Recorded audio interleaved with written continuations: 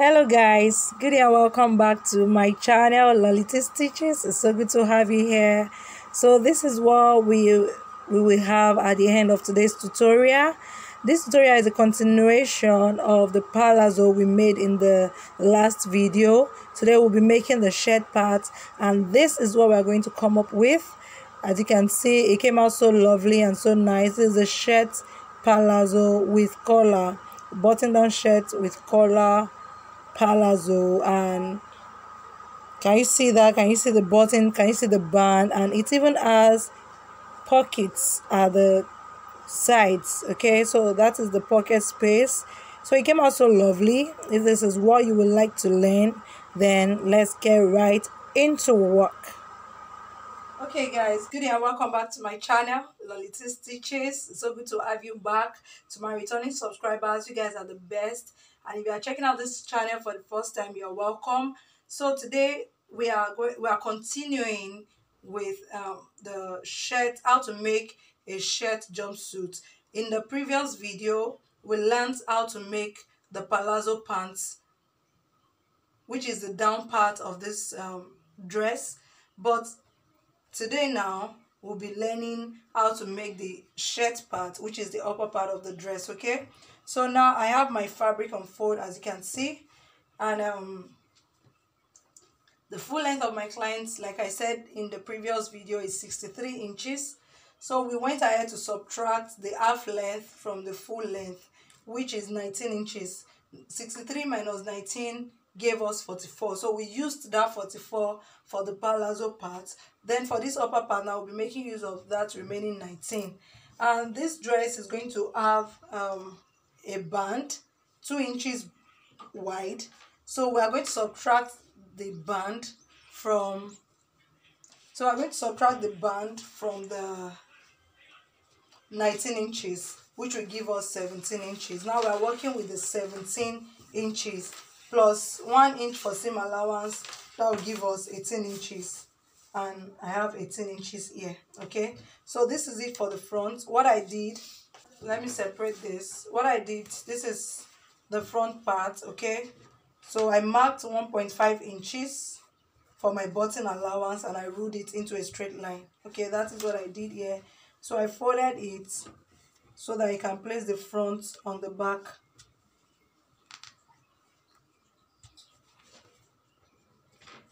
Okay, just like this. So I'm using office pin to just secure it, so like this, and I'll go ahead and place this front on the back. This is it for the back piece. The back piece is going to be 2 inches longer than the front. Okay, so for the front, remember, we have 18. For the back we have 20. It's going to be 2 inches longer than the front because of the shoulder. So now I'll place, remember I've already folded my button allowance, so I'll place the front on the back like this. So this is the 2 inches for the back. So this is the 2 inches with which the back will be longer than the front. Now to start, before we start placing our measurements, I'll just drag this up and make sure it's equal with the back, and I'll mark our shoulder slope, which is 1 inch. Okay, I'll take 1 inch for my shoulder slope right there, and I'll roll it into a straight line, connecting it to this part. Okay, just like this. I hope you can see that. So this is the first thing to do, and I will trim it.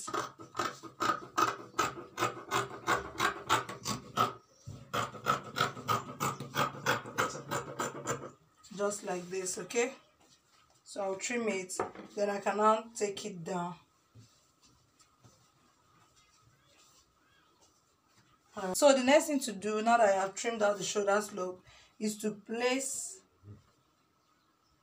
the back over the front, like half an inch, the back slightly overlapping the front like this, with, let's say, half an inch, just like this. Okay, you place it like this. I'm going to secure it with a pin.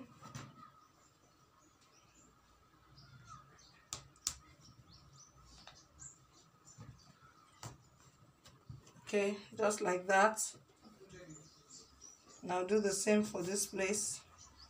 Now the back is slightly overlapping the front like this. So now to determine the quantity of fabric to put on fold, okay, you use the biggest circumference of the upper part of your client. The biggest circumference in this case is the waist, not the bust. Our bust is 38 and the waist is 40. So it's the waist you are going to use now to determine the quantity to put on fold.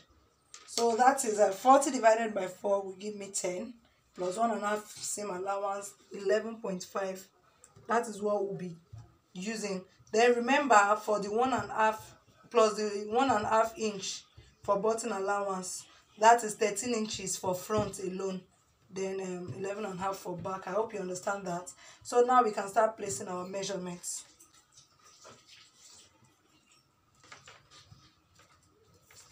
So from here now, I'll measure half of our armhole. Our armhole circumference is 22 inches, okay? So half of that will give me, I'm taking 10 inches because when I curve it, I will have what I want. When I do it like this, I will have 11. Half length is 17 plus 1 inch for seam allowance, we have 18. And that is what we have here, okay? So now let's move over to, so now I'll place my tape. Remember the button allowance is already on fold. So I'll place my tape here to get the half of the shoulder, half of our shoulder measurement. Our shoulder measurement is 16 inches. 16 divided by 2 will give me 8 plus half inch joining allowance. I have 8.5. So I'll mark that here. 8.5 here, and I'll rule it into a straight line.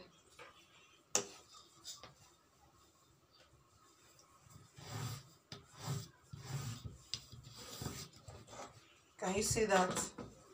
So I have my 8.5 here, and I'll just give it a curve for the armhole curve. Can you see that? So this is it for the armhole curve. Then remember, the front armhole is always deeper than the back armhole. So I'll go in by, let's say, 0.75 inches deeper. Okay, like this, and I will blend it in when I get to this part. So this is it for the front armhole. And this is it for the back armhole. I hope you understand that. So now let's move to the neck region. The neck circumference of my client is 16 inches. The round neck, you take your tape and measure the round neck. I'm working with 16 inches here. So let's make use of 2.5 inches for the neck width. 2.5 inches for the neck width. Then 3 inches for the neck depth.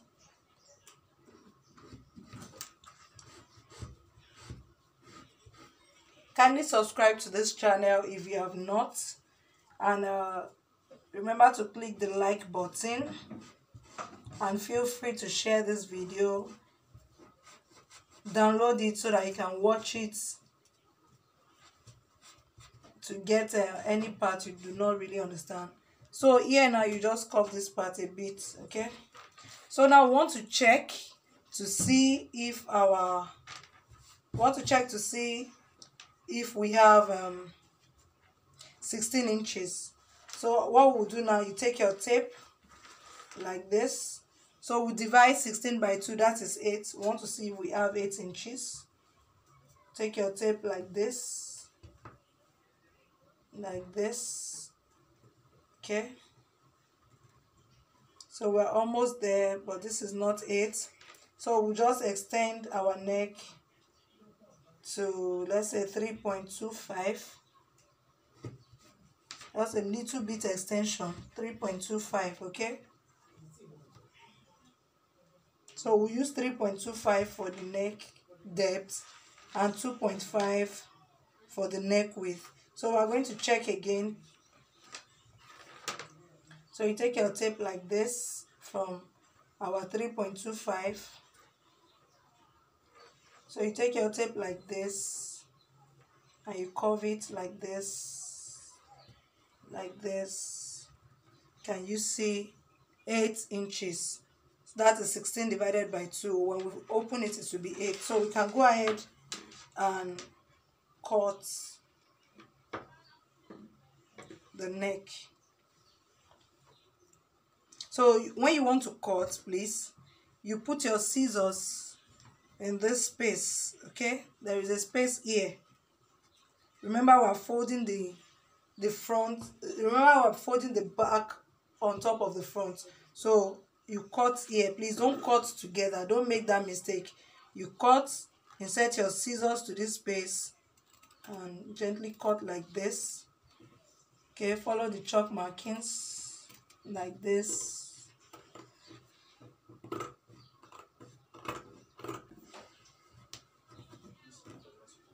So if you notice now, can you see?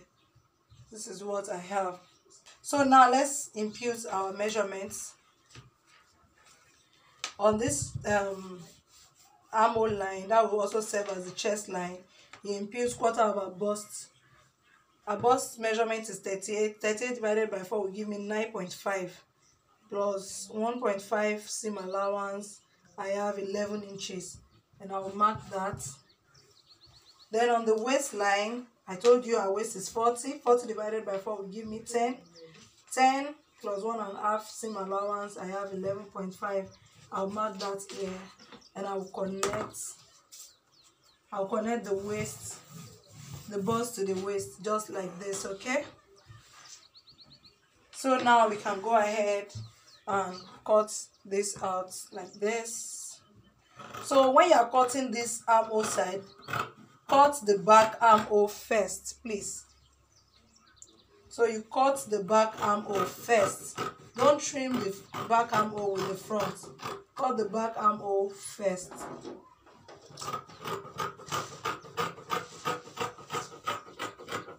Can you see that? So now I can separate the front from the back. Then I'll now trim out the front armhole like this. I hope you understand. So this is it. So it's time to cut out our sleeve. For us to know what to cut, you place this gently like this again. Then you take your tape and measure. Okay, remember I told you our round armhole is 22. Here we have 24. So we even still have extra 1 inch to hold it for our allowance. So here we have 12. That is what we'll be using to cut our sleeve. Okay, so there is a secret I want to tell you about back waist. You see, the back waist, shoulder to waist for the front is always different from the back because there is no bust at the back. So what we'll do now to avoid unnecessary fold at the back, we're just going to trim out 1 inch, okay, from the back. Come here, mark 1 inch like this, and from here you connect it to the waistline like this, okay? This is very important, don't miss the step. Is to avoid unnecessary fold at the back, and you just trim it like this, okay? This is it for That's a secret, okay? Now let's move over to the sleeve. I'll just set this aside. Okay, so for the sleeve now, to also determine the quantity of fabric to fold for a sleeve is very simple. Divide your around that I told you is 22. Divide that by 2, which is 11. Okay, that's what you use to determine the quantity of fabric to put on fold. And here I have 11. The length of our sleeve is 13 inches. I'll be turning the sleeve with a black material at the edge, so I'll just be making use of the exact sleeve length. Our sleeve length is 12 inches. Okay, I will add just 1 inch for the joining at the up and down, so I'll make it 13. Okay, 13 for the sleeve length. And from here now I'll come down by 5 inches to achieve the sleeve curve. So from here I'll just draw an inverted S like this, and I want to check if it's up to the 12 inches. Can you see that we have our 12 inches? So I'll just mark that right here. Then here I will impute our round sleeve. Round sleeve is 12.5. 12.5 divided by 2 will give me 6.25 plus let's say 1.5 inches. For the seam allowance I have 8. So let's just leave it like that, and I'll connect it like this. So this is it for our sleeve. Let me trim it out.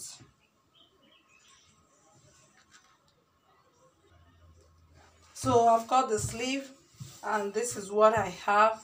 Okay, I have 2 of this. Then I'm just going to give it a little notch here. This will be for the center. Okay, so this is what we have. I'll just cut this. I'll just cut this button allowance opened, just like this. This is what we have for the front, and this is the sleeve, and this is the lower part of the pants. Okay, so we are gradually coming to the end of the video. To cut the band,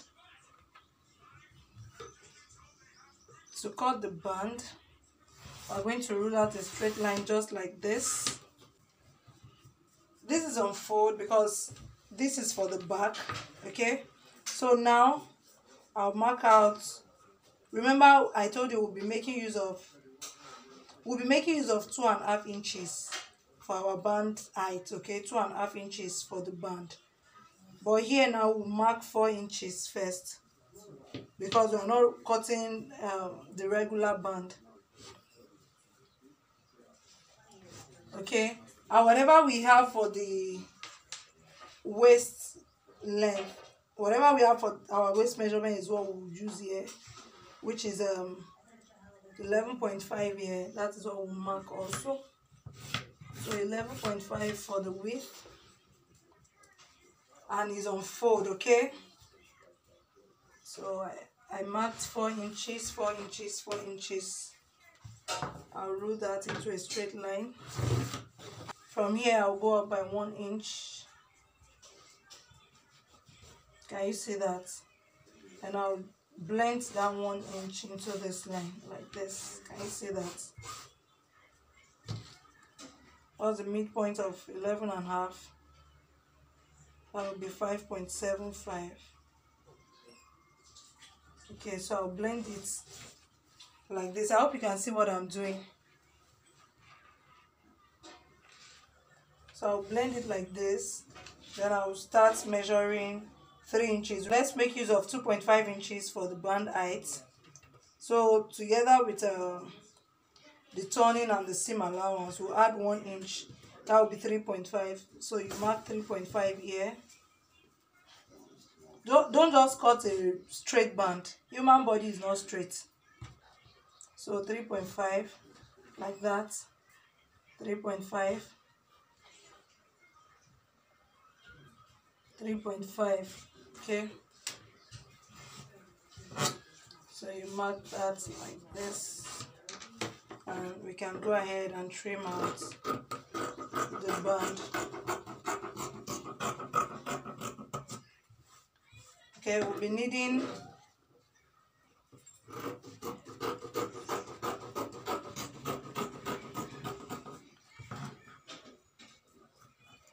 so can you see, let's check, we have our 11.5, that is what we need. Go ahead and trim it out. Okay, so we'll be needing 2 of this.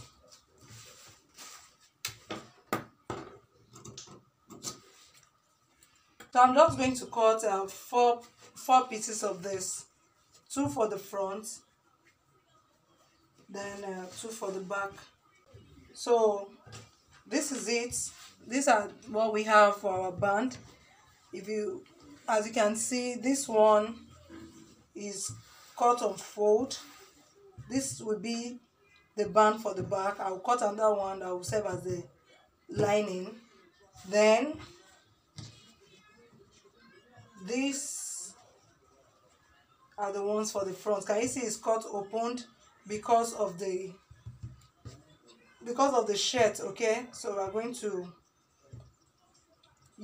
cut another piece to turn it in, and that is it. Thank you so much, guys. Thank you for watching to the end. If you find any value in the video, remember to give me a thumbs up, click the like button, and if you are yet to subscribe, kindly do that. So that is it on how to cut a shirt jumpsuit. So thank you so much, guys. I'll couple it and I'll show you the outcome. Click the link in the description box so that you watch my video on how to make a shirt collar. Thank you so much for watching. I'll see you in my next one. All right, guys, so this is what we have at the end of the day. Can you see how beautiful it came out? So after I was done coupling it, this is what we have. Can you see the palazzo part? So that's the full length of it. Can you see everything came out so nice? Thank you so much for watching. I am very grateful. Remember to subscribe if you have not done that, and I'll see you in my next one. So I will drop a link on how to cut a shirt collar.